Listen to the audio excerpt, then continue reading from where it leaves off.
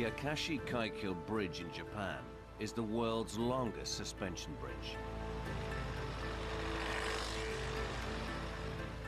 It spans a waterway 4 kilometers wide and is designed to withstand powerful typhoons, tsunami, and earthquakes.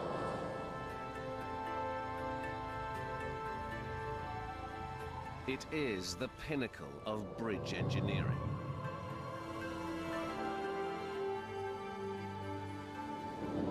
The Akashi Bridge owes its success to 7 key inventions found in these 7 landmark bridges.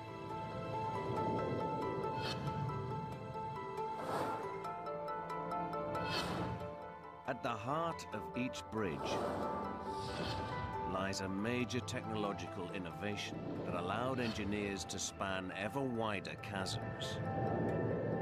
One by one, traveling up the scale, we'll reveal the incredible stories behind these structures and the inventions that allowed them to grow ever longer. 7 ingenious leaps forward that enabled bridges to evolve from big to bigger into the world's biggest.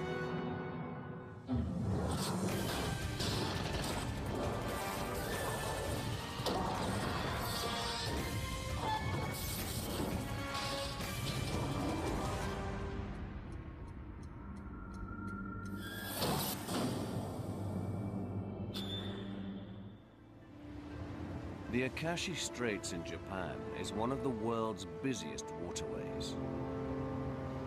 It links Kobe on the mainland with Japan's densely populated outer islands.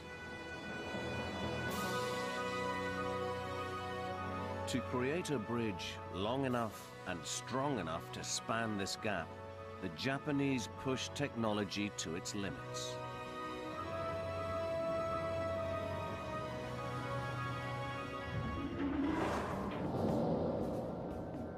To understand how the Akashi Bridge got to be this long, we need to wind back in time and scale to look at how bridge design evolved.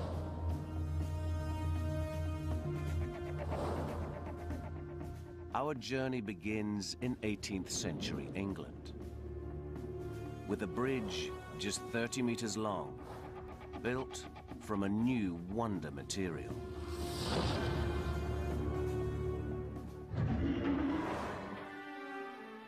In 1779, the Industrial Revolution is in the midst of transforming England. But here in rural Shropshire, the physical barrier of this river halts its progress. It's hard to believe, but this quiet river valley was once the very heartland of industrial Britain. The trouble is that the industrialists were over here, and a lot of their raw material was over there, in between the deep, fast-flowing River Severn.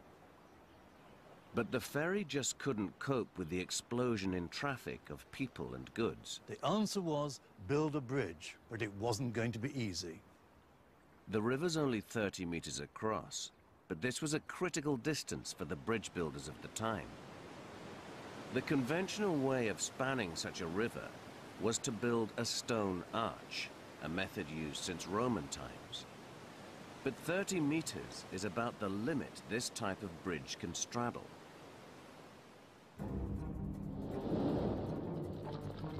To make a stone arch wider, it must also be made higher to preserve the semicircular shape that provides its strength. But enlarging the arch comes at a cost.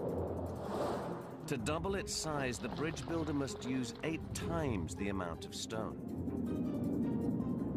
But the arch cannot bear this extra load, and the bridge collapses under its own weight.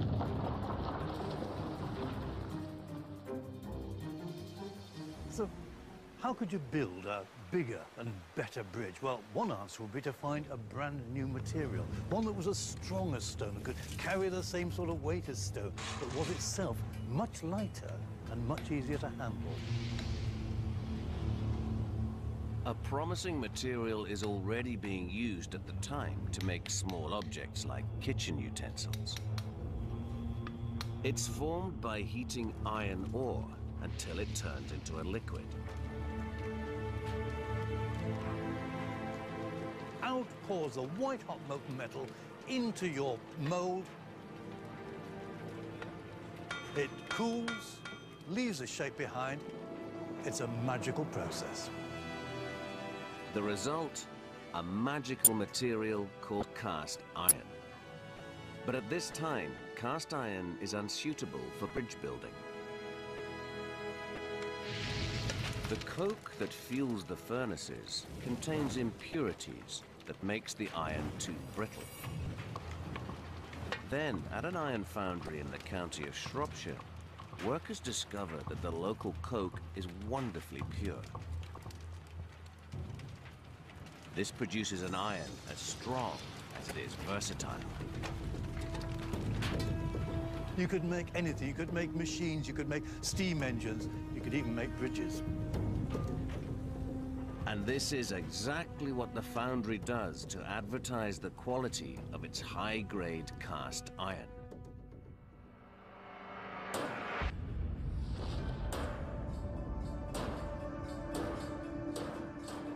In 1779, they set about building the world's first cast iron bridge. It's constructed from 1,700 precast sections of iron. 5 semicircular ribs form the bridge's 30-meter-long central arch. Because the structure is comprised of an iron latticework rather than solid stone, the bridge weighs in at just 380 tons. They name it Iron Bridge. Surprisingly, it has the look of something made from wood. It is a truly amazing structure, and yet, in its essence, it's really quite simple. You see here, recognize that it's a dovetail joint, exactly the sort of thing you'd find in a piece of joinery. This was woodworking on a grand scale using iron instead of timber, but it worked. It was a huge success.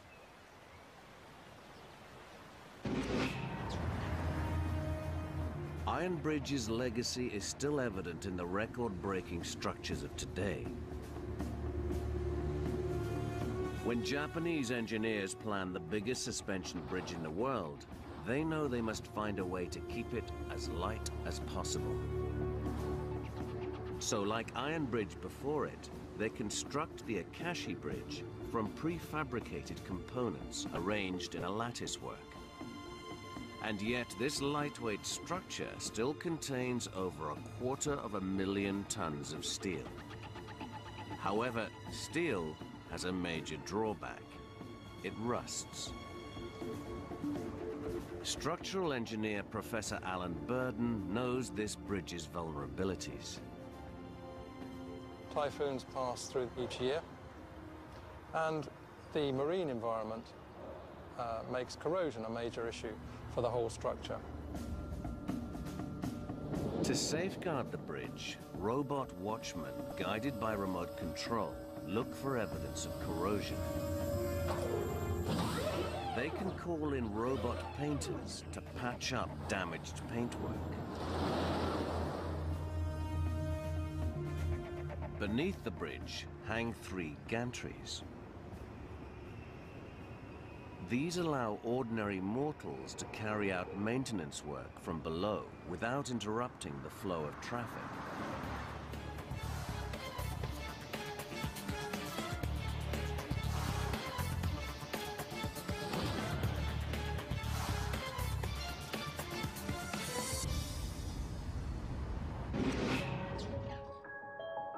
Iron Bridge proves that by using iron rather than stone, engineers can build their bridges beyond 30 meters. But to straddle the 177-meter Menai Straits will take someone with a touch of genius and an idea borrowed from ancient history.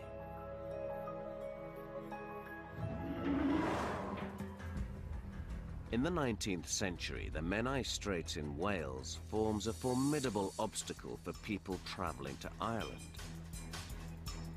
The engineer given the job of spanning this treacherous waterway is Thomas Telford, a 62-year-old self-taught Scot. By the time he arrived at Menai, Telford had a reputation as one of the finest civil engineers in Britain. He'd been given this huge job to improve the main coaching route between Britain and Ireland. Telford considers constructing an arch bridge from cast iron. But he would have to use scaffolding to support the arch while it's being built. This would block the movement of ships along the busy waterway. The planners don't accept this, so Telford goes back to the first principles of bridge design.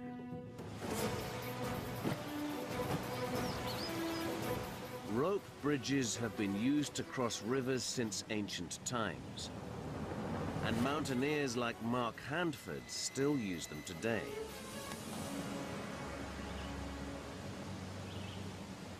So the most crucial thing in any form of bridge is the anchor point. So we've got the tree as a solid anchor. Without these anchors, the whole bridge is going to collapse. 2, 3, 2, 3, 2, 3. Next, they pull the ropes taut. 2, 3, 2, 3. Stop. Hold it there. The bottom rope carries the load. The top ropes are for holding onto. Once you get stringers on, it'll be great. These are really good now. Yeah, cool. It'll self-support then. Tying them together forms a rudimentary suspension bridge. It's fine for soldiers, but would hardly do for the London to Dublin stagecoach.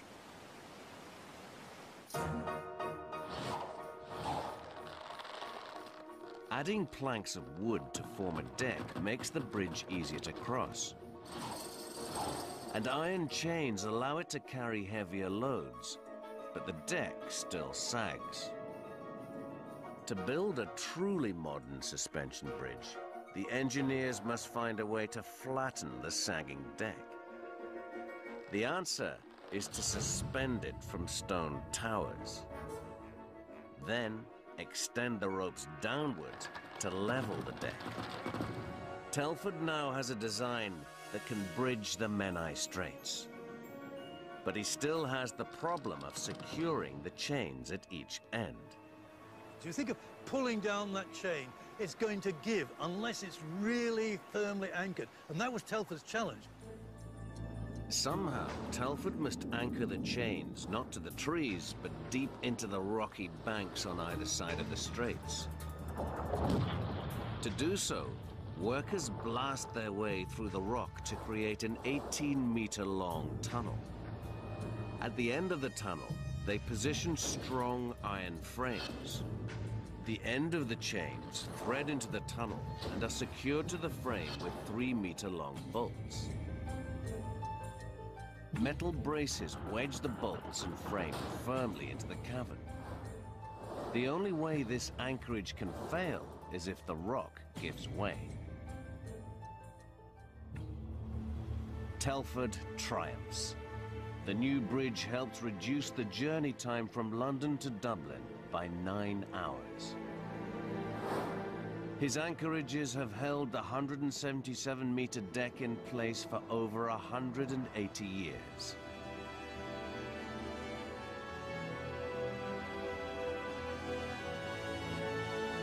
Today, it still carries thousands of vehicles every week.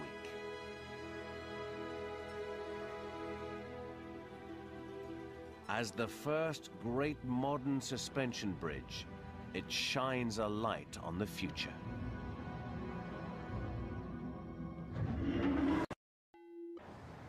In Japan, engineers face an even greater challenge when anchoring the Akashi suspension bridge. Instead of chains, the Akashi uses colossal cables. But unlike Menai, there is no solid rock to secure them into. so they must build an anchor point on the shoreline. First, they dig a hole for the foundations, a very, very big hole, and fill it with over 230,000 cubic meters of concrete. Next, they ship in mammoth metal frames. These frames will anchor the bridge cables and must be firmly secured. So they set the frames in concrete. They cast the concrete in 5 separate blocks. The gaps between the blocks allow heat to dissipate so the concrete doesn't crack.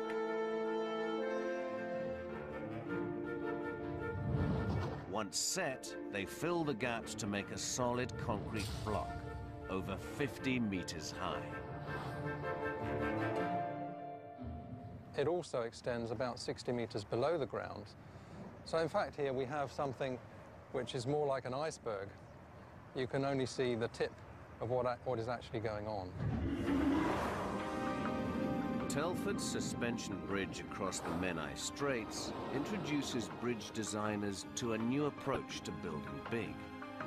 But in 1851, when American engineers are challenged to span the 250-meter-wide gorge at Niagara Falls, their suspension bridge would have to carry a 300-ton train.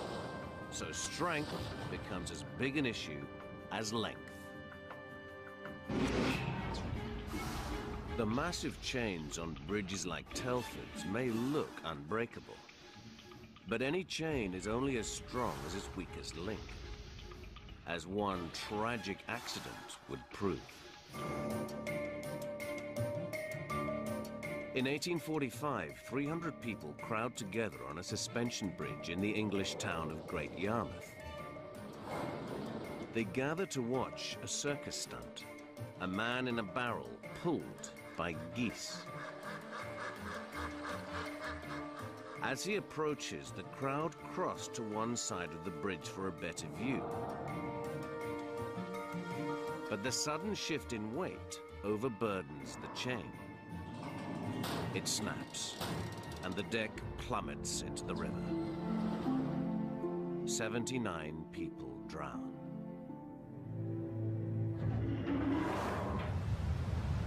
Six years later, the engineers charged with bridging the Niagara Gorge need something stronger than an iron chain to support their deck, particularly since their bridge must bear the extra weight of a train.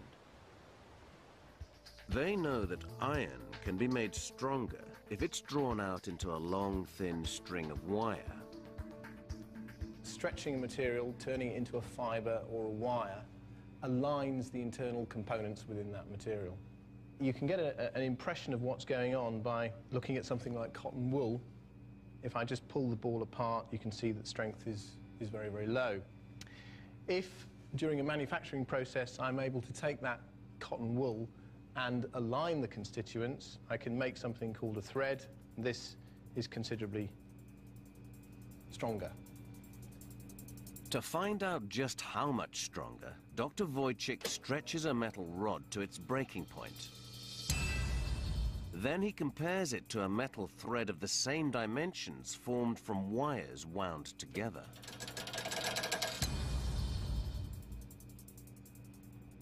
The results have shown that the rod broke around about 350 pounds of force, and the wire was much stronger at around about 450 pounds of force. The Niagara engineers work out that a cable made of over 3,500 wires would be strong enough to hold up the bridge and train. But at 900 tons, the cable is far too heavy for workers to lift into place. The solution: send the cable across 2 strands at a time. Engineers feed a loop of wire through a pulley and pull it across the gorge.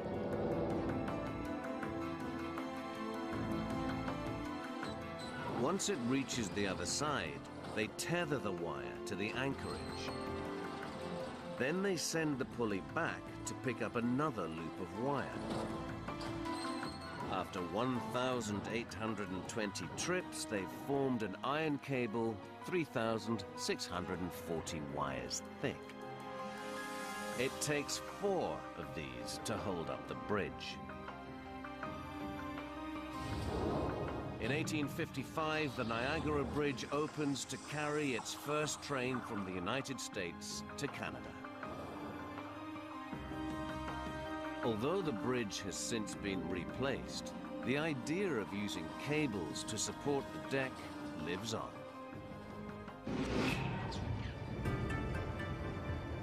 Today, the cables on the Akashi Bridge are strong enough to support the weight of 90 Niagara bridges. I'm standing next to a section from the actual cable used on the Akashi Bridge. It's over 1 meter in diameter, and you can see it's made up of thousands of small wires. To get the wires from one bank to the other, they first fly a helicopter across with a pilot rope. Then they haul across the first bundle of 127 wires.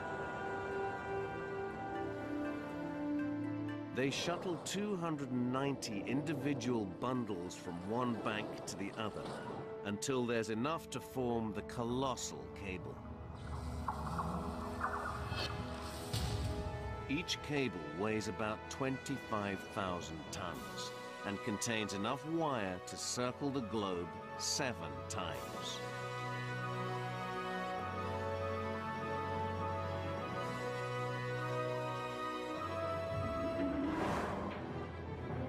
Stronger cables allow engineers to build bridges with longer, unbroken spans. But in waterways too wide to bridge in a single span, supporting towers have to be sunk into the river bed. In 1874, engineers plan a mighty bridge to join Brooklyn with Manhattan. The challenge is to anchor piers in the rushing water below.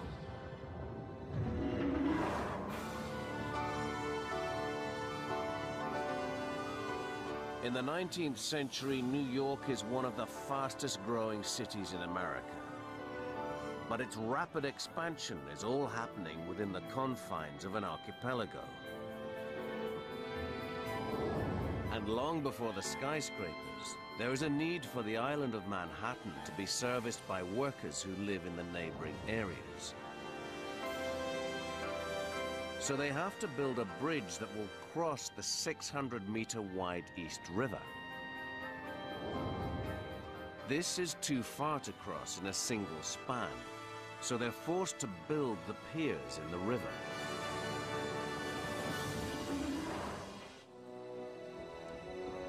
This fast-flowing stretch of water runs over 9 meters deep on the Manhattan side.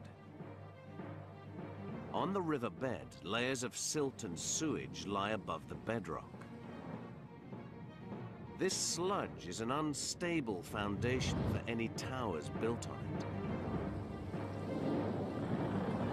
it. To dig through it and into the bedrock below, the men must work 24 meters underwater.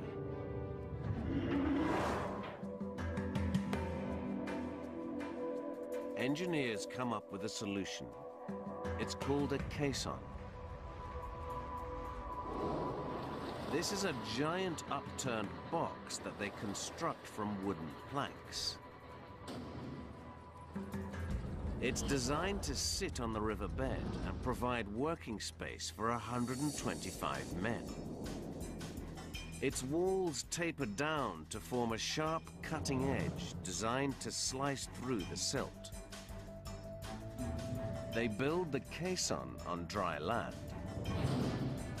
Then powerful tugs tow it out into the river. Engineers then sink it to the bottom by weighing it down with tons of granite blocks. But before men can work in it, the caisson must be drained and the water prevented from flooding back in. Engineer Peter Sluska explains. This is a simple representation of a caisson. Imagine it being floated out into the river where the towers needed to go. once it was sunk down to the river bottom and was completely filled with water, the pneumatic system was installed in the form of a pump, and air was pumped into the caisson. And as air is pumped in, the water, you can see, is being pushed out through the bottom. Once all the water is pushed out, men were able to go down inside the caisson and excavate underneath it. 13 huge compressors pump the air in to keep the river out. The men can breathe, but the environment within is deeply unpleasant. Working in the caissons was really quite a terrible experience. It was constantly hot, it was constantly moist, the work was backbreaking, and it was just excruciatingly hard and tedious work. Worst of all, they work in constant fear of drowning and the caissons becoming their tomb. The air pressure must be kept up to stop water breaking in through the walls. So now the problem becomes how to get men in and out. If they open a hatch, it will break the pressure seal. Air would escape and the river would flood in, drowning the miners. To solve this problem, the engineers install airlocks.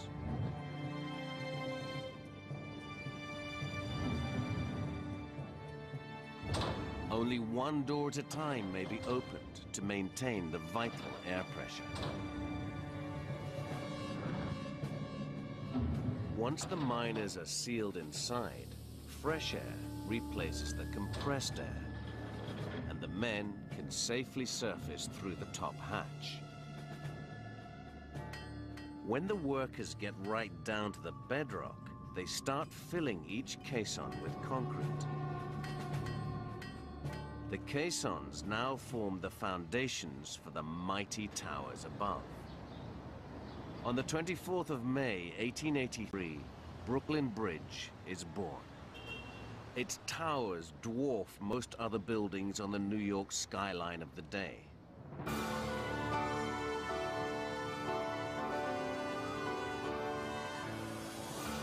By uniting Manhattan with Brooklyn, the Great Bridge unites the metropolis with its workforce and helps create modern New York City.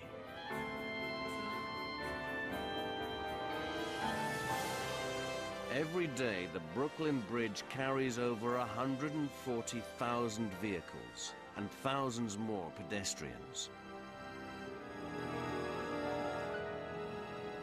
To this day, the Brooklyn Bridge remains an engineering masterpiece, as vital now as it was over a century ago.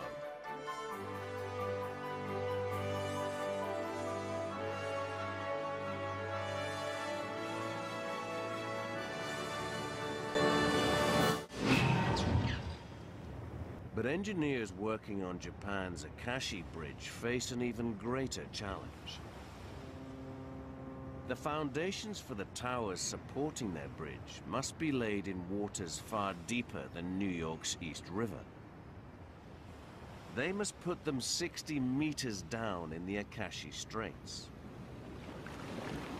Technological advances now allow for huge dredges to dig out the seabed foundations instead of risking the lives of miners. But the Japanese still use caissons to form their foundations.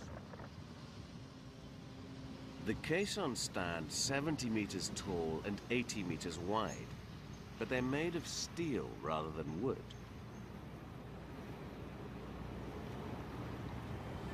They're so large, they require 12 tugs to tow each one into position over the excavated seabed. Each caisson has an outer and inner wall. The gap between the walls forms a circular compartment filled with air. This keeps the caisson buoyant.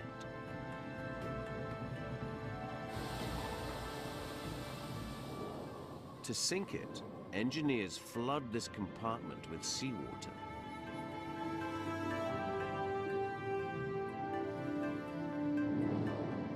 Once it's located on the seabed, they displace the seawater in its central chamber by filling it with wet concrete. This special concrete keeps its cohesion in water. Finally, they place a concrete lid on the caisson, and the pier is complete, ready to form the base for the tower.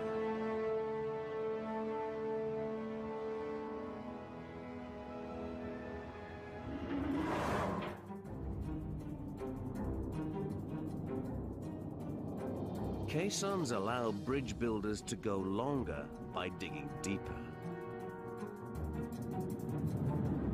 But when challenged to span the 1.6-kilometer wide Golden Gate Strait between the city of San Francisco and neighboring Marin County, they must find a way to build taller as well.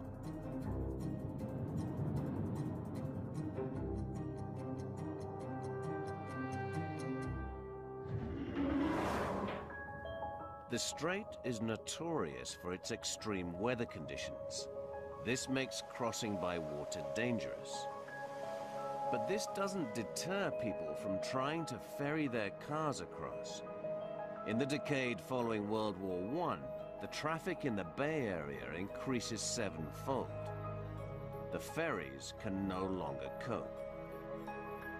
So in 1933, engineers planned the world's longest suspension bridge. In any such bridge, the best balance of forces is achieved when the cables are set to form a particular curve. To preserve this shape, engineers wanting to lengthen the roadway must also raise the height of the towers. You move from a relatively short suspension bridge to a relatively long one, and the towers need to get taller, pretty much directly proportional to the length of the bridge. So you make twice as long of a bridge, and the towers need to be roughly twice as tall. But this creates an immensely complex engineering challenge. The 1,280-meter span requires engineers to hang cables from points 152 meters above the deck. This calls for towers 227 meters tall. But slender stone towers will buckle under the weight of the load.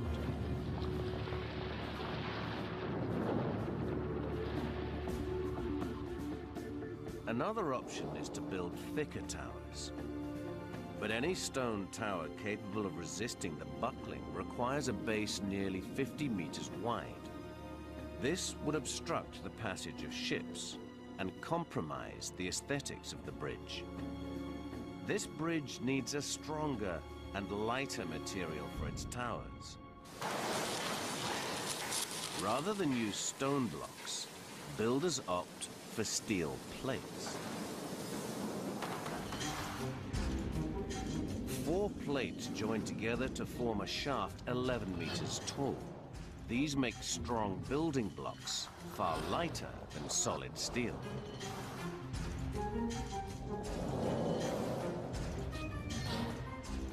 Clustered together into cells, they form a sturdy honeycomb structure.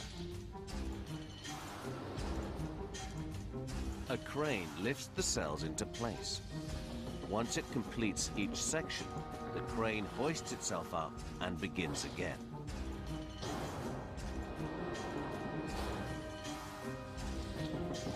Because they are hollow shafts rather than solid stone, the towers can be kept slender from top to bottom. And the steel allows the towers to flex instead of buckle under the strain from the cable. But as the towers rise, so do the risks. Someone must lock the cells together and install the rivets, over 1 million of them. The iron workers risk life and limb, hanging off the towers exposed to the vicious Pacific storms. For the first time, bridge builders wear hard hats, face masks, and use safety lines. A huge net saves 19 of the iron workers from lethal falls. But despite the precautions, 11 men give their lives for the bridge. The towers rise above the bay, tall and slim, and strong enough to support over 50,000 tons of deck and cable.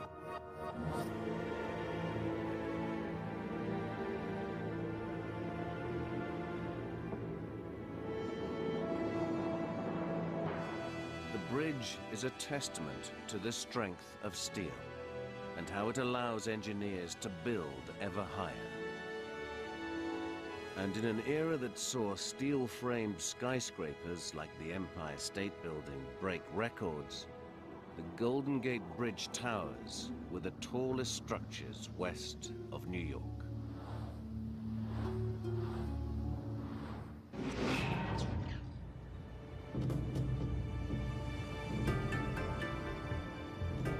The tallest towers on any suspension bridge today belong to the Akashi Bridge in Japan. At 300 meters, they stand 70 meters taller than those of the Golden Gate Bridge. Each is comprised of 30 sections. Engineers grind and polish the top and bottom surface of each section until they are perfectly flat.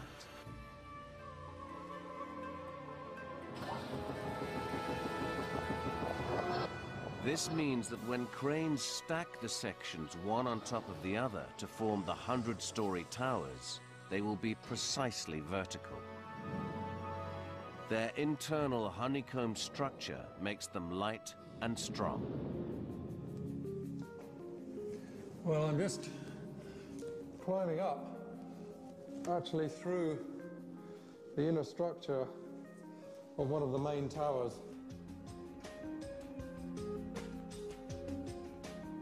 These pieces of steel are joined together in the shop using welds. You can see some of the weld beads here and here.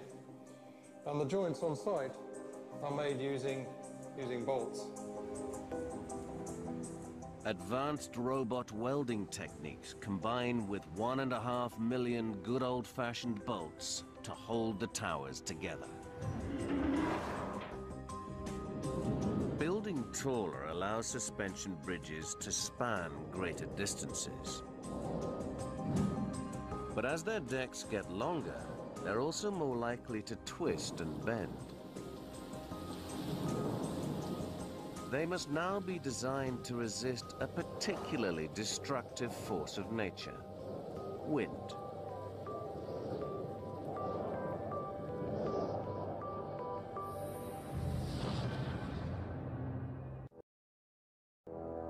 In 1940, a new bridge opens across the Tacoma Narrows in Washington state. But it has a fatal flaw. In a modest wind, the deck begins to move up and down. Then it starts to twist. Finally, the bridge collapses. Engineers now understand why the structure failed. Aerodynamic instability has to do with the shape of the structure that the wind encounters as it blows across the bridge. A bridge deck with a flat side presents an obstacle to the wind. When a crosswind hits it, the flow of air is disturbed, causing eddies to form above and below the deck. These produce areas of varying pressures that either suck the deck up or push it down. Once the deck moves, the bridge flexes against it. The wind and the structure's movement actually interact with each other. It becomes a self-exciting phenomenon. It will build up the amplitude to the point where it will wreck itself, just as Tacoma Narrows did. One solution is to introduce a more streamlined profile to the sides of the deck to slice through the wind and channel it harmlessly over and under the roadway.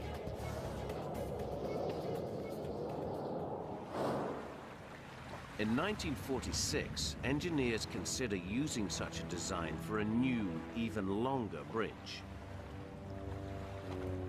They have to span the 1.6-kilometer wide entrance to New York Harbor, a cross the Verrazano Narrows. They expect the crossing to be so busy that the bridge must be able to accommodate 12 lanes of traffic, split across 2 decks. But the engineers know that streamlined edges on a double deck might not channel the wind safely away.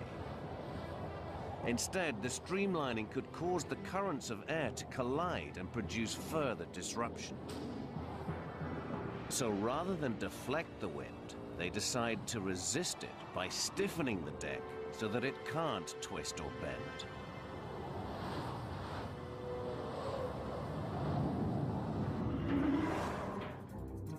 The most effective way to do this is to enclose the decks in a great box. But they know a 2-kilometer-long steel box would be too heavy for the bridge's cables. Instead, they take thin steel bars and assemble them into a lightweight skeletal unit. 75 of these lock together to form a massive open latticework of steel. This allows the wind to flow unimpeded through the structure.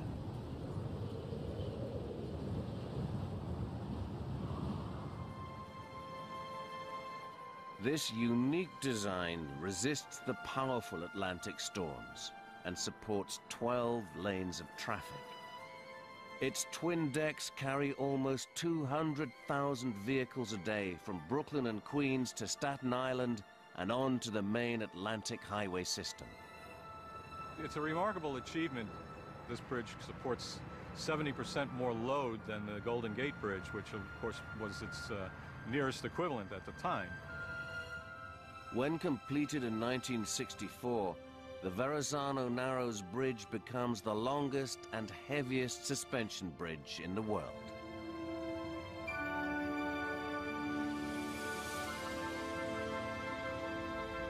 The bridge marks the gateway to New York Harbor and stands today as one of the city's landmark structures. The Verrazano Narrows Bridge, I think, is the culmination of a great era of American bridge building. And of course, the biggest and the greatest of them all. And the design is so good that over 30 years later, the Japanese used the same open box concept to stiffen the deck of their Akashi Bridge. I'm standing at the moment within the stiffening girder of the bridge. You can see it's primarily triangular in geometry, a lattice work of steel members.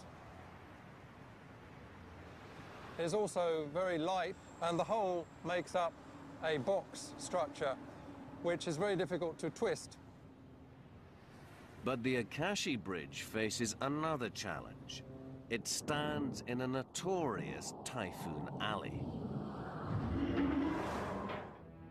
Japanese engineers must ensure the Akashi Bridge can withstand the worst nature can throw at it. So they build one of the world's biggest wind tunnels to explore its design limits. Even at 100th scale, the model of the bridge measures 40 meters. Huge fans generate the equivalent of 300-kilometer-an-hour winds, so the engineers can test and refine their design.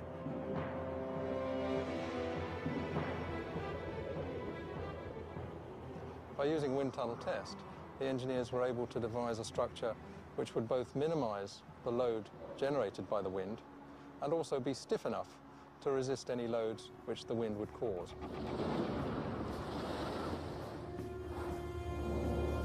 The wind tunnel tests suggest they need to deflect the wind as well as stiffen against it. So they insert a massive steel beam just below the roadway. When a strong crosswind hits the beam, it gets redirected upward through a grill in the deck, neutralizing its destructive effect.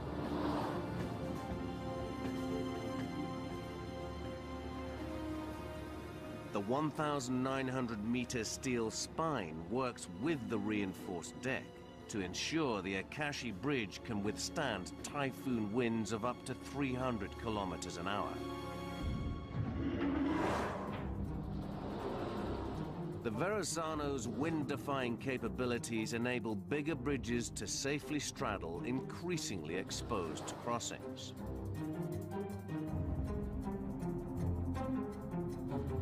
But to build the world's biggest suspension bridge, engineers must defeat a force of nature powerful enough to shake the structure's very foundations. Japan is situated in one of the world's most seismically active areas. In 1923, an earthquake devastates Tokyo, killing over 100,000 people. Hundreds of tremors hit the country every year. The unstable ground makes Japan the last place on Earth an engineer would choose to build the world's longest suspension bridge. If the ground beneath a suspension bridge is shaken by an earthquake, we could, in the worst case, for example, get a tower toppling over, obviously a catastrophic event.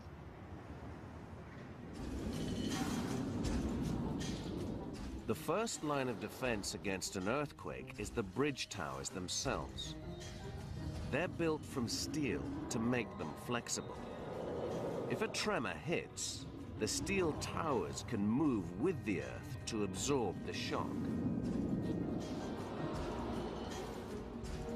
And inside each tower lies a second layer of protection, 20 huge pendulums called dampeners.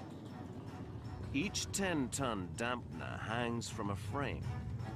If a tremor causes the tower to lurch one way, the huge hydraulic dampeners swing in the opposite direction, counteract the shift, and prevent the tower from falling over. Now, in these two models, we can compare the effect of fitting a damper.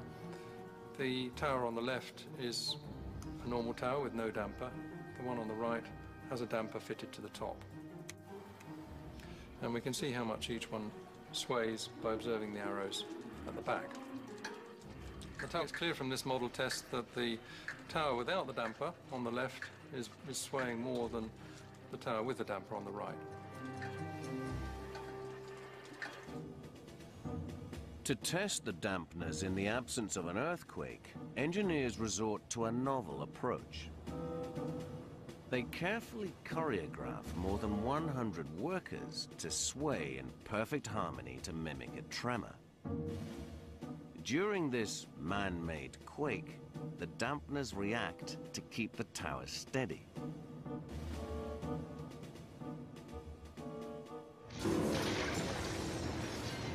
But on January the 17th, 1995, nature tests the technology for real. A magnitude 7 earthquake devastates Kobe, the city on the Akashi Bridge's north bank. It kills over 6,000 people and destroys more than 100,000 buildings. But the Akashi Bridge survives, saved by its dampeners. It still bears the scar of that fateful day. The earthquake opens a fault line in the seabed directly under the bridge. This causes the ground and bridge towers to shift apart and stretches the bridge by over a meter. Engineers must fill this space with extra decking to join it to the shoreline.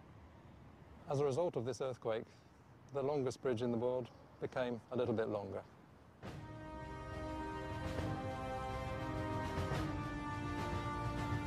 The Akashi Bridge proves the strength of its record-breaking design in the most challenging environment. It is the culmination of over 2 centuries of innovation and engineering breakthroughs. After more than a decade of operation, it remains the longest and tallest suspension bridge in the world.